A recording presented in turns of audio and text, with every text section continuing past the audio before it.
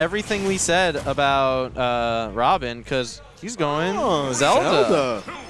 I can kind of understand this. So, like, Robin is a pretty slow character. Now, Zelda also not the quickest, but she has better get off me buttons. Okay. Yes. And, you know, for sure.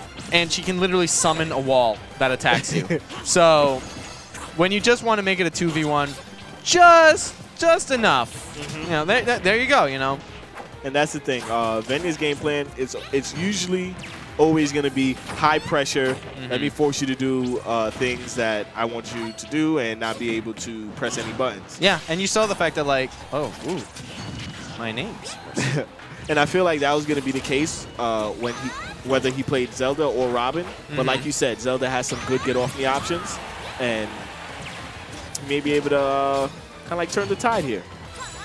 Ooh. If that fair would have connected, we would have saw a dead frog. Okay, they're going to put him off stage exactly where he wants him to be. How do you get back safely? Oh, nice, that low profile saving Venia there.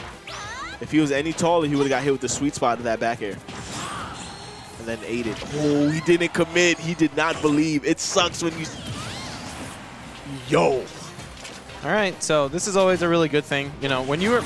All right, you know what? Never mind. I was going to say, when you have a stock deficit versus a character like Greninja, that can be really annoying because of how fast and hard to catch he is with how hard he hits. But you know what? You just falling up there from the respawn platform, and you even up those percents, that stock, right away. And it's just like, nah, this is a two-stock match. We're fine. We're fine. And that that up air hitbox was humongous. Okay. He's going to play from the other side of the screen. And you can see they're just kind of like trading stage position right now. Back and forth. One is off stage, the other's off stage. One's off stage, the other's off stage. They haven't been playing a strong... Ooh, that was sick. What was that he just punished? Was that down tilt? So, no, Venia did forward tilt. Okay. And, yeah, Jerm just stayed right out of range and hit him with a Zelda tipper forward air. That strong hit is going to... Ooh. So now, Jerm in the lead. This is now... Okay, yeah. You know what? What lead? This is exact. I was about to say, but Venia reading my mind. Yeah, it's very disrespectful. This being like, you know, she's a character that it's kind of going to be a little bit hard for her to hold a lead, just because like she needs to like keep away, and Greninja's just going to like get in on you. You know, for sure. Yeah, and you're doing just that, and now taking a bit of the lead in the percentage here. Now 70 damage is not a lot, but amazing 2-frame. Ooh.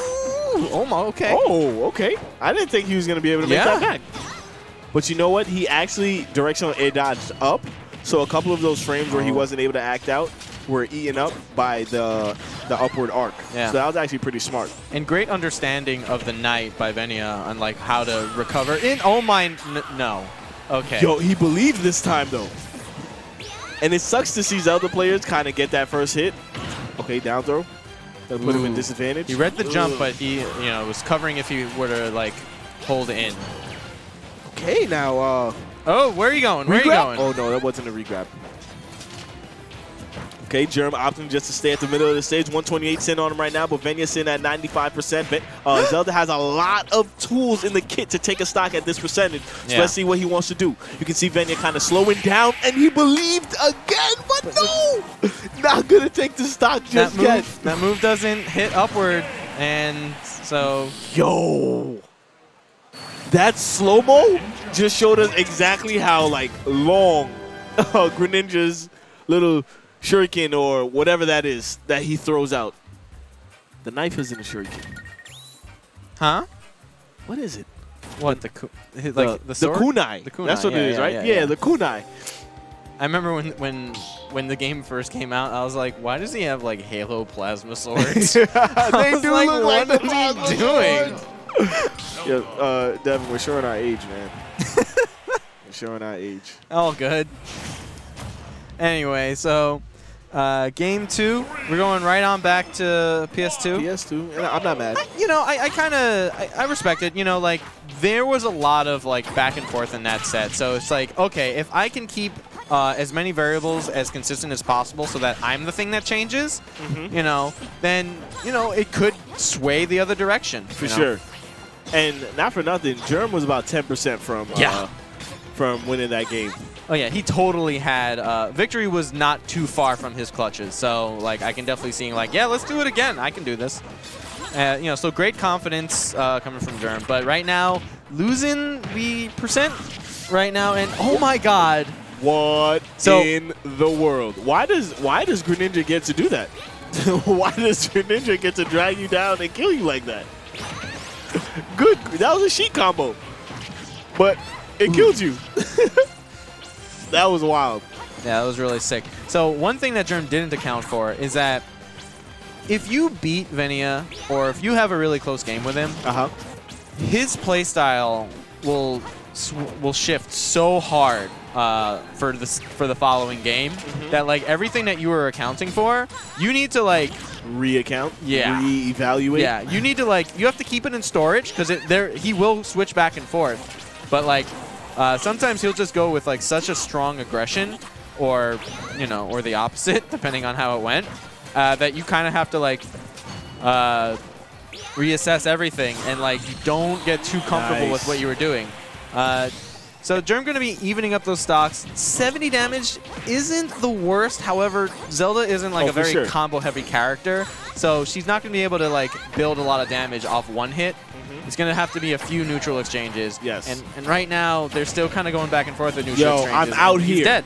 I am out here. Venia said, listen, I'm out here, boy. I'm really you out call here. this Uber, I'm picking you up. You know how you call the Uber and it leaves after like 30 seconds? Venia was like, nah, I'm knocking on your door. I'm coming here, B, to escort you to this blast zone. That back air going to do the trick. Here we go. Now, you see Jerm. Now Jerm has a predicament. This is not looking good for my boy right here.